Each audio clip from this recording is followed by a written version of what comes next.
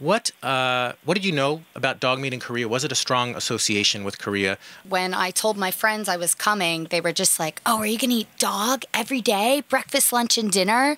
I think it's the stereotype you think of, like people in Korea eating dog. So that's just what I heard. The practice at all before I came here. I just got acquainted with it when I was hanging around a market. It's funny you guys mentioned that it's illegal to sell it and sold, but I did see it sold. And so, okay, it might be illegal, but not enforced, right? And I remember the first time that I went to a market. It was like a meat market, and I was just prowling around. I saw a cooler, and there was a big dead dog inside with his tongue hanging out, and it was. I wasn't prepared for the emotional impact of that experience, you know. Johnny, tell us a little bit about your experience. You were raised in a Korean-American family. What did you know about dog meat growing up? I really didn't know anything about it. My family doesn't eat it. Actually, my family's against it. My mother told me that, if I eat it, make sure you go to a place that's, very sanitized. She doesn't mind me eating it. I actually enjoy it. And joining us from out west on Skype, we have Rosalind Morrison. Hello.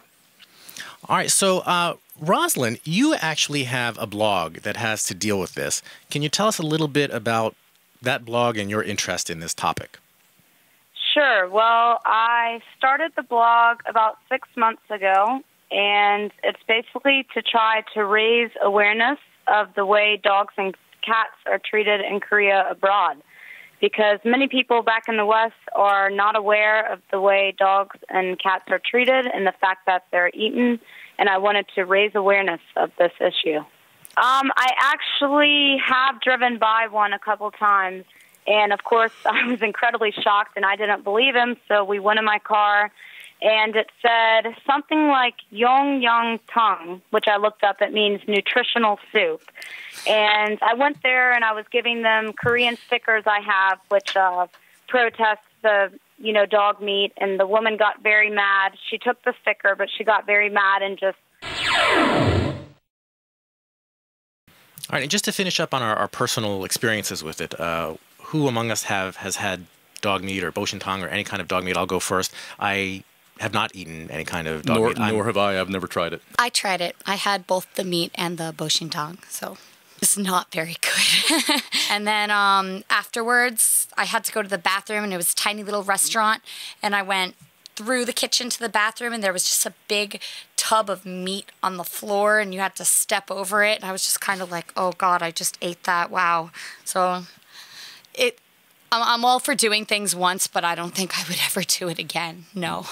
And I do want to talk more about kind of anti-dog activism and the role that Westerners or foreigners play in all this, but I did want to finish getting your personal experiences, Johnny. You didn't grow up eating dog meat. Nope. You came to Korea. What happened then? I don't know. I think I'm a very open-minded person. I'll try anything. In the Bible, it says if you kill an animal for food, it's not a sin. I have 3 dogs back home. I love dogs, but if I'm going to eat it for food, I have no qualms about eating it. I don't think there's nothing wrong with it. And we have Rosalind on the line. Rosalind, why do you care so much? Coming to Korea, the biggest culture shock for me was definitely the way animals are treated. But they live on short 2-foot chains their entire life, some without dog houses, many without water, etc. And the reason I have such a problem with it is because dogs are either beaten to death, hung, or electrocuted. The other thing is there's a huge myth going around that there's only one breed of dogs that are eaten, which is the big yellow mixed breed of dogs. But in fact, that is not true whatsoever. And 30% of dogs consumed each year were actually once companion animals. I have many pictures of pointers, German short-haired pointers, and Dalmatians, all kinds of purebred dogs that you will see in Moron Market. And I think Rosalind speaks on behalf of a lot of foreigners who come here and have this really strong reaction against eating dog meat. Johnny, I know you've been waiting to chime in. Go ahead. Yeah. I understand from her point of view, but she grew up probably in North America where dogs and cats are man's best friend, and they raised it and they treat it like not like an animal, but a dog. Well, here in Korea, it's a little different. They treat their dogs as animals. They're not pets. Some families they are pets, but not to all. And when Koreans are very cruel to animals, it's because they just look at it as an animal, and not their friend or companion or anything like that. And I think that most Westerners have a hard time understanding that point of view. How would you frame it when people say, "Oh, you've lived in Korea, you must eat dog a lot"? What would you say about it now? I would say if you want to try it, try it. If you don't like it, I think it's rank, then you don't like it. If you don't want to try it, you don't have to try it. Case closed. I would tell people that it's just a misconception that, dog meat is not, eaten on a widely open basis. It's just every once in a while kind of thing. Basically, we're all better off not eating meat, let alone the dog issue. But, from an environmental standpoint, that's where I stand. And that segues nicely into the broader issue of food ethics. And, a lot of it's where you draw the line.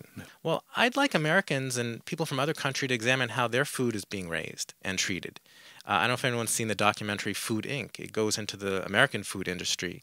And, Americans like lots of white meat. And so they raise chickens and pump them full of chemicals so that they can be killed after 49 days. And by that point, they're so top heavy, they can't even stand.